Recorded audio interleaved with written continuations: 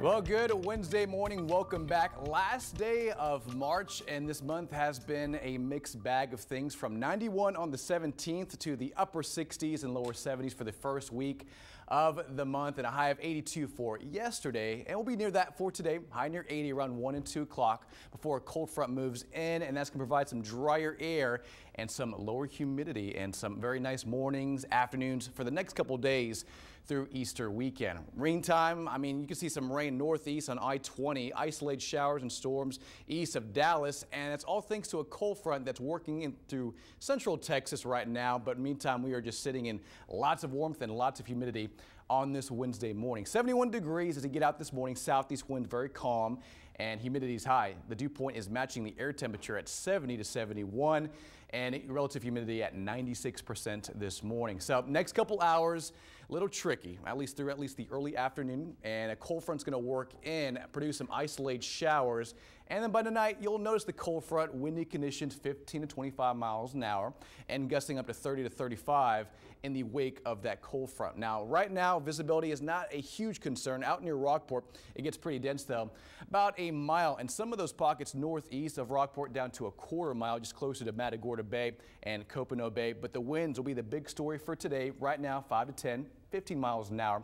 And then by this afternoon, that cold front moves in and you'll notice that breeze 15, 20 miles an hour.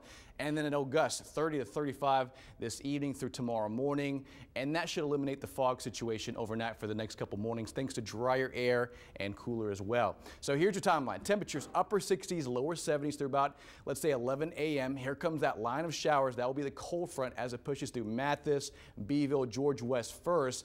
And this will help spark off, yes, a chance at rain. Not the greatest chance, but a few isolated showers will be possible through about 1, 2, and 3 o'clock. Not the best rain chance, as I mentioned, but as that cold front pushes south, maybe a few sprinkles out west near Alice, Orange Grove, George West, and Beeville. But notice temperatures significantly cooler, lower 60s, maybe even upper 50s, and temperatures continue to plummet into early tomorrow morning. As you wake up tomorrow morning around, let's say 6, 7 a.m., temperatures will be near 49, 50, 52 here in Corpus Christi, pair 5s over in Rockport, and lower 50s out near George West and Beeville. Now for Easter Sunday and Easter weekend, if you have plans, a little tricky. We're going to watch a low coming from the west, move through Mexico and West Texas, give us more cloud cover for Saturday and more rain chances for Sunday as it gets closer and closer. Our model forecast model guidance has this low getting closer to Corpus at the back half of the weekend, which again, the closer we are to this low, the better chance we have at least on cashing in on some patchy to scattered showers. So Easter Sunday, upper 70s, lower 80s, rain will be around. Not widespread coverage of rain, but at least some patchy to isolated showers and southeast winds up to 20 miles an hour. Okay, today's timeline near 80 for about the afternoon high, 1, 2 o'clock. Cold front moves in, produces isolated showers, north winds 15, 25 miles an hour. And the 7-day forecast shows a combination of sun and clouds, lower humidity for Thursday and Friday. And note those morning temperatures, lower 50s for the next couple mornings. So please have a light jacket through Friday and early this weekend. Guys.